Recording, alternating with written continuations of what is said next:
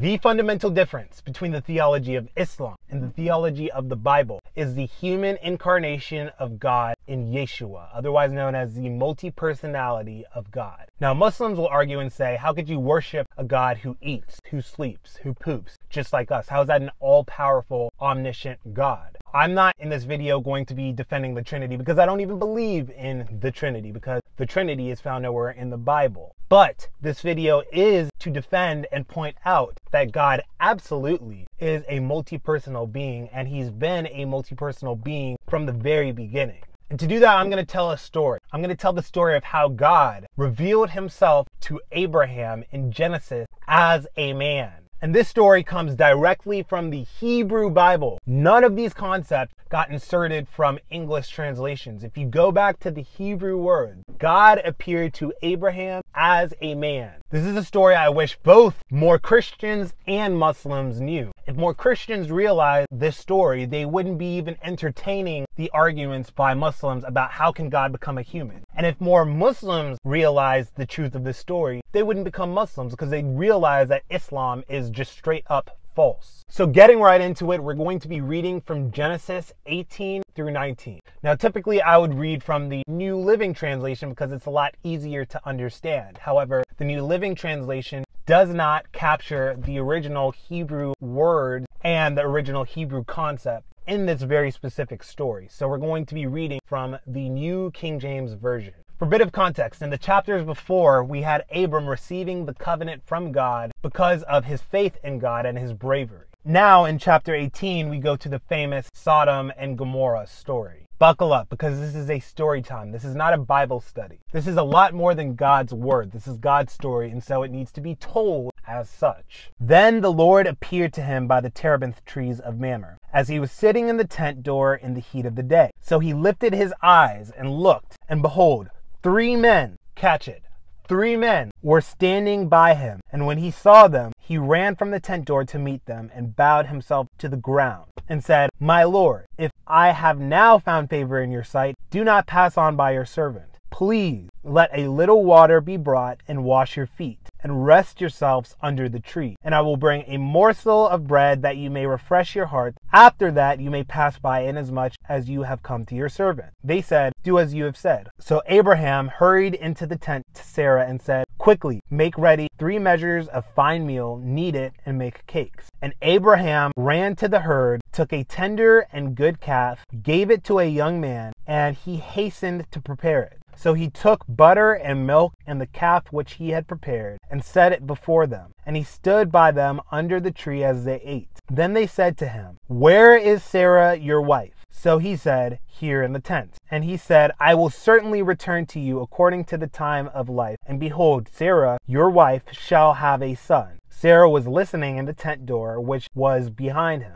Now Abraham and Sarah were old, well advanced in age, and Sarah had passed the age of childbearing. Therefore Sarah laughed within herself, saying, "After I've grown old, shall I have pleasure, my Lord, being old also?" And the Lord said to Abraham, "Why did Sarah laugh, saying, Shall I surely bear a child since I am old? Is anything too hard for the Lord? At the appointed time I will return to you according to the time of life, and Sarah shall have a son." But Sarah denied it, saying, "I did not laugh," for she was afraid. And he said, "No, but you did laugh." Then the men rose from there and looked toward Sodom, and Abraham went with them to send them on their way. And the Lord said, "Shall I hide from Abraham what I am doing? For I have known him, in order that he may command his children and his household after him, that they may keep the way of the Lord and do righteousness and justice, that the Lord may bring to Abraham what he has spoken to him." And the Lord said, "Because the outcry against Sodom and Gomorrah is great, because their sin is grave, I will go down now and see whether they have done altogether according to the outcry against it that has come to me. And if not, I will know." Then the men, who? The men, turned away from there and went toward Sodom. But Abraham still stood before the Lord. Okay, so remember, 3 men approached Abraham, a few men went away, and Abraham stood there with the Lord. Now we get to a very interesting part of the scripture. This is where pretty much Abraham is bargaining with the Lord, asking him, "If you find this many righteous people, are you going to destroy the whole city with the righteous?" And God says, "No, I wouldn't." And then he keeps on lowering the number and lowering the number. Why is he doing that? because he understands and knows that he has relatives, Lot, who still lives within the city. So when Abraham is bargaining with God, he, I think, stops at the number 10. And God, the Lord, Yahweh, goes about his way to Sodom.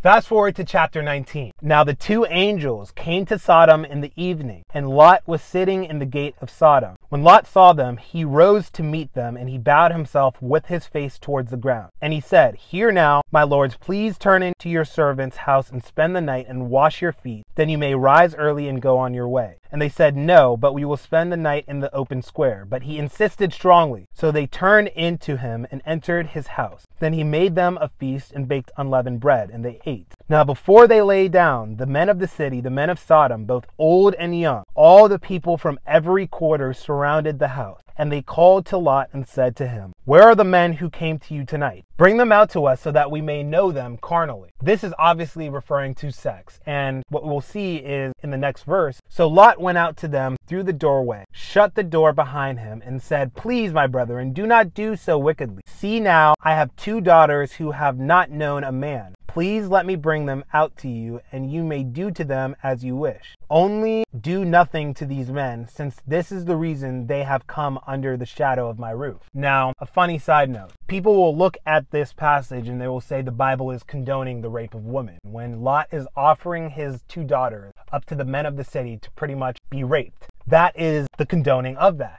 But if we see from the previous passage, Abraham is bargaining with God on sparing the righteous. And then we go to a chapter later and we see Lot, obviously unrighteous, obviously doing something that is sinful, offering up his daughters to be raped. And God still ends up saving him. So that just proves and shows to you the deeper story that is being told here. God saves the unrighteous. Now we get to the most important part of this video right here. If we backtrack to the last verse of chapter 18, we see, "So the Lord," all caps again, "went his way as soon as he was finished speaking with Abraham, and Abraham returned to his place." Remember, two angels, the two men had already left, leaving Abraham and God. They were doing their bargaining. And then God himself leaves Abraham to judge Sodom and Gomorrah. Go to chapter 19, verse 24, and see what the original Hebrew says. Side note, whenever the Old Testament uses the caps Lord, that is indicative of the name of God, Yahuwah or Yahweh. Whenever there is lowercase Lord, that is typically indicative of the Hebrew word Adonai. "Then the Lord," all caps,